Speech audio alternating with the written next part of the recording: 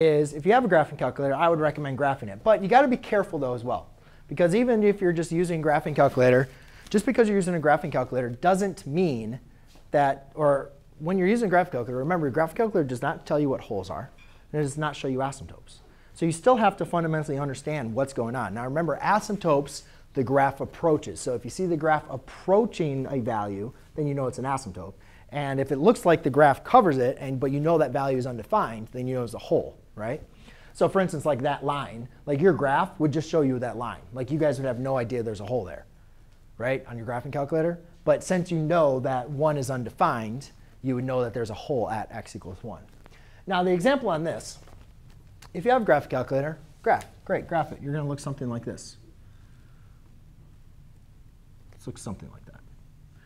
Okay? But then again, you still don't know what's undefined, when it's undefined, whatever else, right? And if you don't have a graph calculator, here's what you can do. Or here's at least what I'd recommend doing. You're going to need at least a scientific calculator. What I would recommend doing is we need to figure out what the value is at 0. We can't apply 0 as direct substitution, right? So why don't we just pick numbers that are really, really close to 0?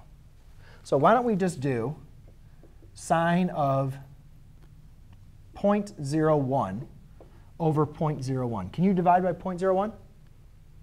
Can you divide by 0.01? Yeah, right? Fine. And I don't know what the answer is. But actually, could somebody do it? Can I use your calculator? Let's just go through it. Make sure. What? Yes, I stole your calculator. Sine of 0.01 divided by 0.01. Oops. Mode.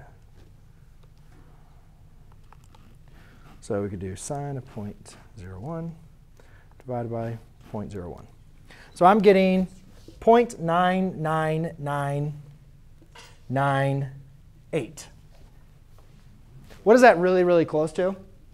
1. And remember, I'm trying to get really, really close to 1, right? So why don't we try it one more time? Why don't we do sine 0.001 divided by 0.001?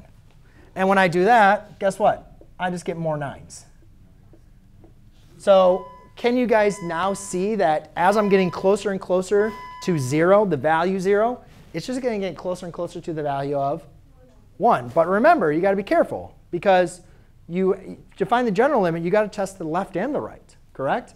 So then I would have to do the same math by doing the negative, because I want to make sure the left is going to the right. And what you would notice is if you graph on your calculator or look at it that way, that you guys would see that they both approach 9. They both approach 1 from the left and from the right. So therefore, if you have a calculator, you could also justify and understand that you have 0 as your hole. And it's not approaching. It's not like approaching like an asymptote there, right? It's like it looks like it's approaching. It's a hole. So therefore, the limit as x approaches 0 here is just simply 1. OK? Thank you.